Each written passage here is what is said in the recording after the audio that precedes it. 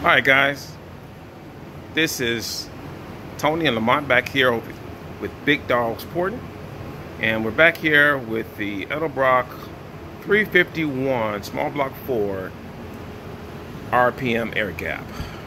It's received our stage 2 porting. It's a dual plane. This is part number, and we're getting ready to do the after porting flow testing. So got Lamont here at the controls. Go ahead and rock and roll. With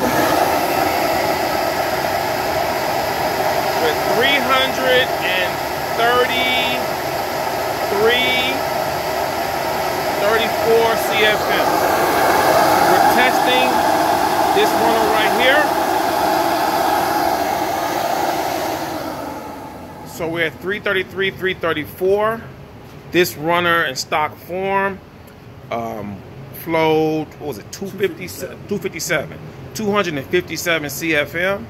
Now, and this one flowed 268. Yeah. Right. So this one, after our stage 2 porting, flowed 334. That's basically 77 CFM gain. Okay, we did not notch this divider. We're going to recommend this customer run a 750 CFM carb. And one of the reasons why we didn't notch this divider out is because doing this on a dual plane, it usually, especially when you do like a 1/2 inch, 3/4 of an inch down, it connects all 4 metering holes, venturi, whatever you want to call them. It connects them together, and that usually helps out on the upper RPM range.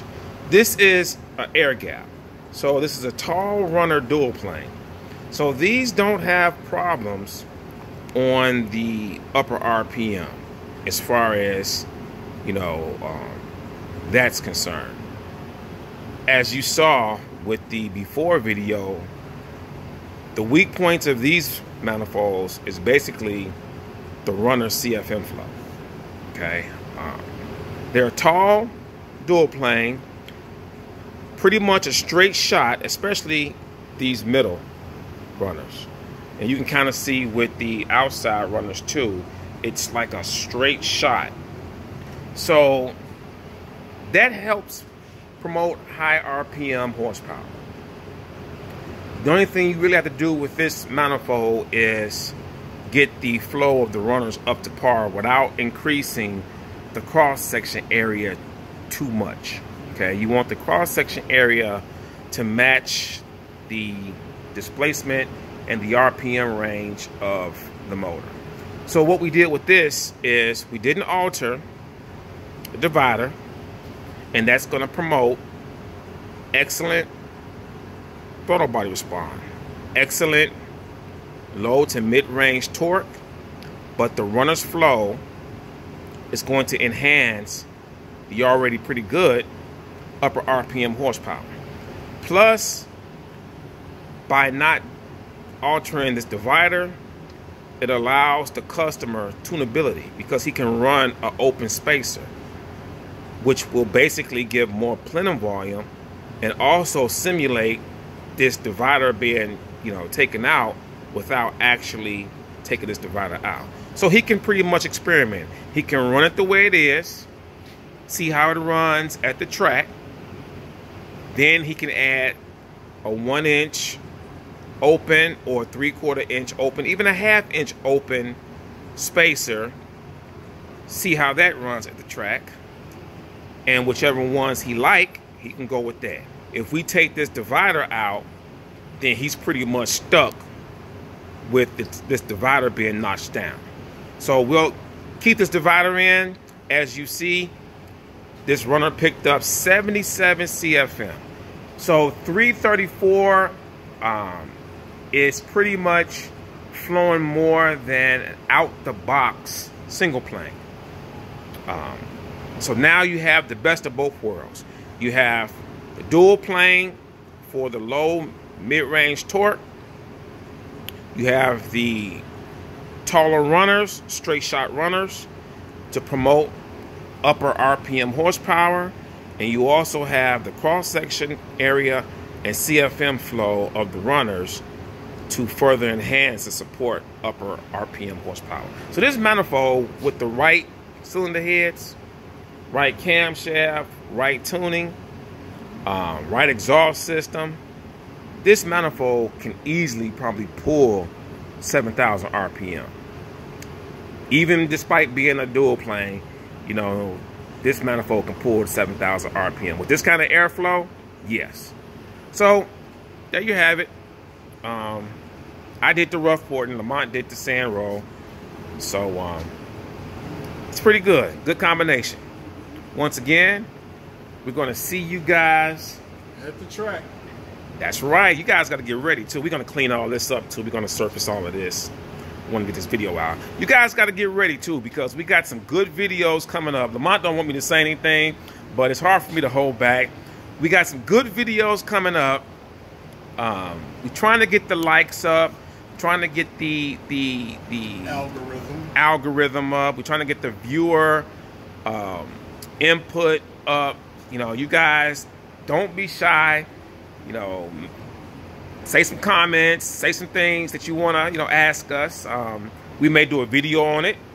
You know, combinations that you want flow tested, things that you want, you know, tested out. Just message us on the Facebook page, Instagram page, Google page, or just leave a comment on, you know, the YouTube page. Ask us about this. We got a lot of projects here in the shop, a lot of projects. So hopefully we can start getting these projects out. You know, we're still kind of swamped, but we're catching up with a lot of long-term and complicated, you know, porting jobs, which pretty much that had us bogged down. You know, a lot of the iron head, you know, a lot of the stage 3s, you know, that just had us bogged down. But we're catching up on that, on those.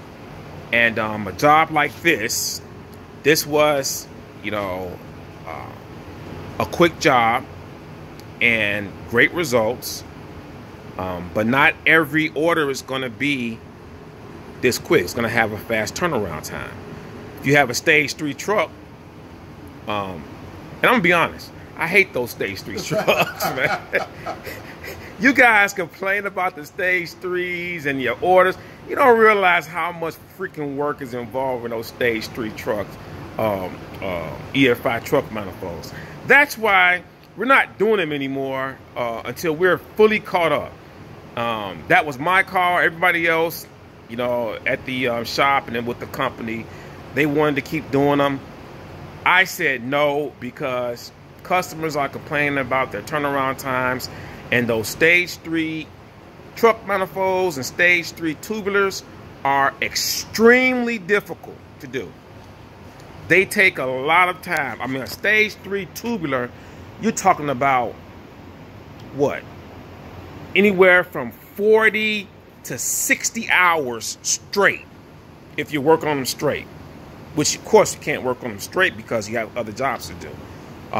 The truck manifolds, stage 3s, a little bit less, but they're still difficult to do because you guys are expecting great flow numbers. So we will not rush and whip through and just give you guys anything. We're not going to do that. So it's going to take time.